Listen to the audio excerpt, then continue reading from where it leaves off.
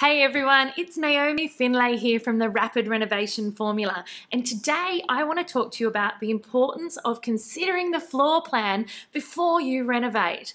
It is so exciting to get in there and rip and bust and demolish, but you must think about your floor plan before you do any of that. So there's three things I want you to consider in regards to your floor plan. And the first thing is, who is your market?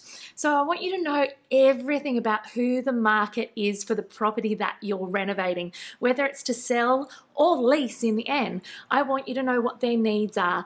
Are they downsizers? Are they families that need larger living areas and an indoor-outdoor space?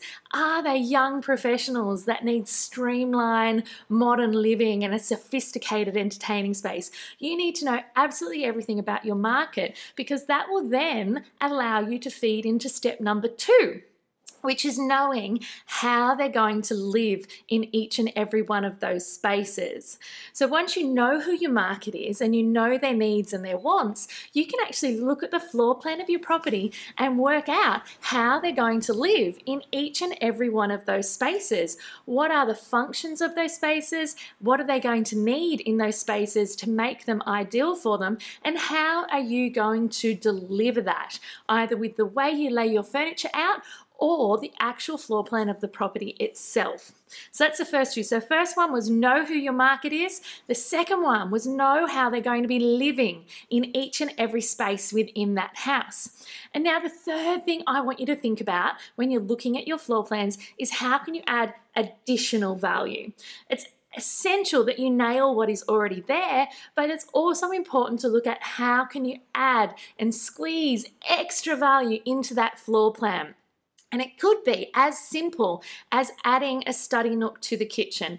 It could be as simple as enclosing an old second dining space, because many of the old 80s properties had 2 different dining spaces, which nowadays are a little bit redundant in many homes. It could be creating a bedroom out of that, or creating a guest space out of that, or using that as an ensuite space. So it's about looking at what we have there and trying to squeeze extra value out of that. It doesn't have to be structural.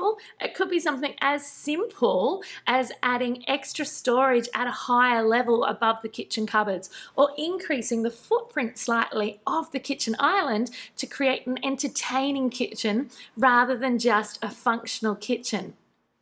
So there are 3 things. The 3 things I always want you to think about when you go to have a look at the floor plans of your renovations, which needs to be one of the first things you do. Before you rip, tear and bust with demolishing, look at your renovation floor plans. Think about who the home is for, who your market is.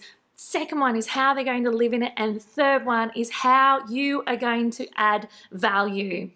Thanks so much, guys. I will be back next month with some more tips on how to add value to your property and how to renovate for wealth. See you then.